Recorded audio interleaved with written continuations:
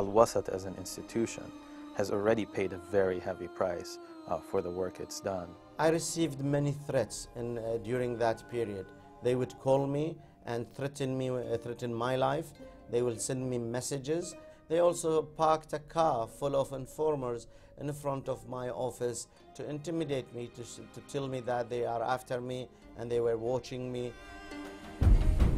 Our printing press was attacked and damaged in order to silence us. They had clubs, swords and sharp knives, and our staff had to flee for their lives through a fire exit.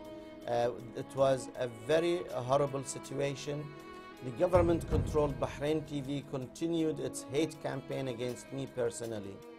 They filed a case against me and others, claiming that I fabricated the news with the aim of destabilizing the situation in Bahrain. A senior government official telephoned me to say, "You are banned from publishing tomorrow." I thought that was the end of me, because the way they came after me was full of hate and full of determination to shut me down. One of the co-founders of the newspaper, Mr. Karim Fakhrawi, disappeared. His body was delivered, tortured to death. I feel my obligations is to continue being in Bahrain as long as I can. A real patriot actually questions authority. A real patriot demands accountability.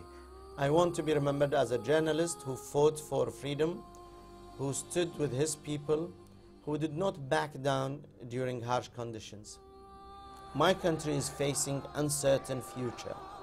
We don't know what's going to happen, but my place will be inside Bahrain.